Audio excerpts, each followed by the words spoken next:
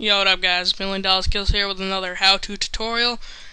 And today I'm going to show you how to put brushes and fonts and etc. into Gimp 2.6.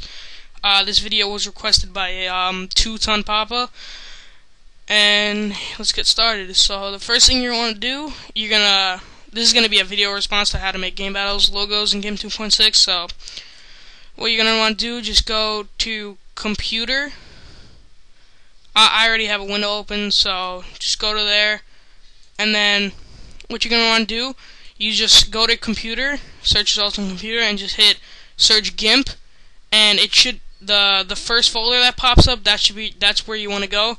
You're going to click on it, and then it's going to come up brushes and fonts. So what you're going to do, if you have the brush, see, I already have it in here, so wherever you have the brush, all you have to do is just drag the brush into the brushes folder.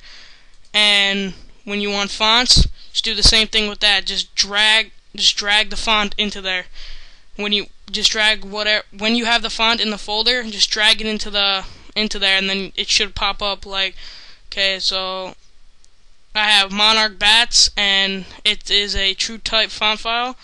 So it should just pop up in Gimp. So it's really simple. Just download the font or brush or whatever, and then just drag it into the folder, and then it should pop up in Gimp. So yeah, that's how you do it. And if this helped you out today, just subscribe and rate and comment, because I really need the subscribers. Just click the yellow button, guys. Come on, it's not that hard. Alright, so thank you for watching this video, and there are more videos coming soon.